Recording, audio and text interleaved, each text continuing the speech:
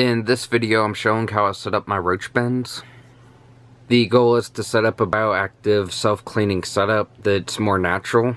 I start by adding a layer of substrate. It's a mix of eco-earth, worm castings, and rehydrated wood pellets, similar to what people use for isopod setups. Next, I add a layer of leaf litter. Next, I add layers of tree bark.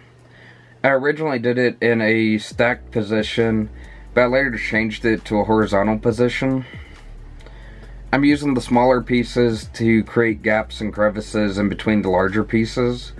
This will give the roaches a place to hide and feel more secure.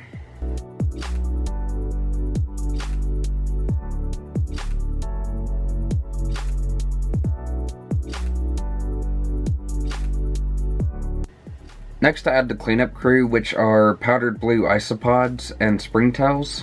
And finally, I add the roaches. This first bin is Dubia roaches. Dubia roaches are a ground-dwelling species from Central and South America. The males have wings, the females do not.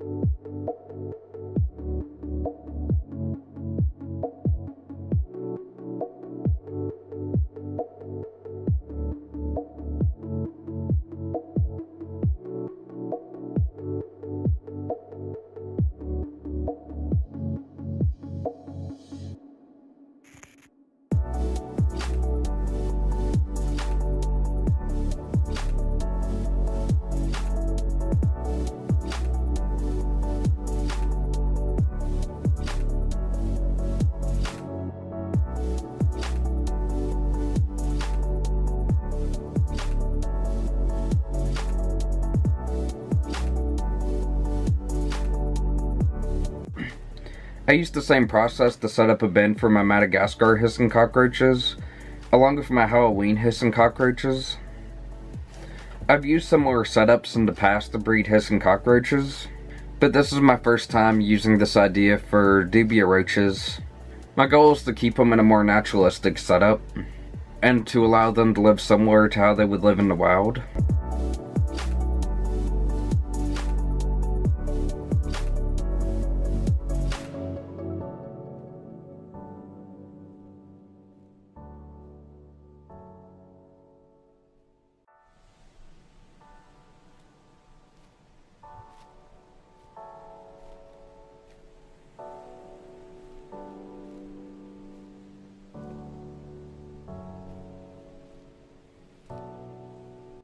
I'm hoping that keeping them in a more natural setup will help them reproduce better.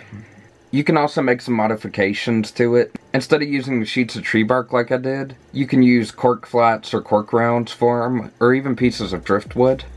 There are many ways to set up roach bins and successfully keep and breed roaches.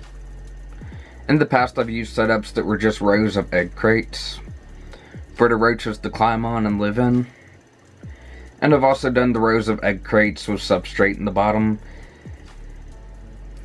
I successfully kept and bred different species of roaches using those methods. And the bioactive setups I'm setting up now is a way I've done in the past to keep hissing cockroaches. And something new for me to try with the Dubias to see how they do on it. It's really up to the person keeping and breeding roaches to determine which method or which container setup is best for them. Everybody has their own tips and tricks and variations of setups that they've had great success with. Some people will have more success than others with certain methods, and you might have to make a few modifications to figure out what works best for you. There are a few pros and cons to setups like this. Some of the pros for this kind of setup is it gives the roaches an opportunity to live a more natural lifestyle. I found that the nymphs or baby roaches, along with the adults, like to burrow into the substrate and hide. And another pro is that I won't have to clean it as often. Once the colony becomes established, normally you don't have to clean the bin out but every 6 to 8 months.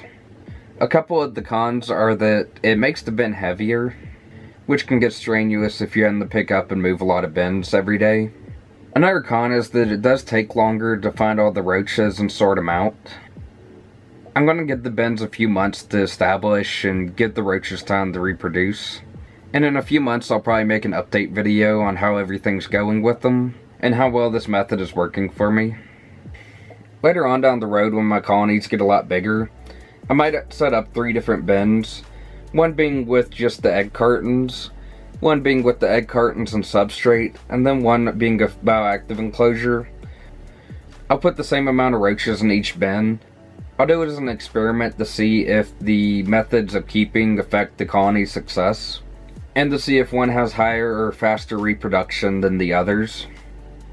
If you keep any kind of cockroaches, whether for pets or for feeders, let me know in the comments below which method you use to keep them. And make sure you like and subscribe to keep up with what we're doing. And let me know what you think of these setups.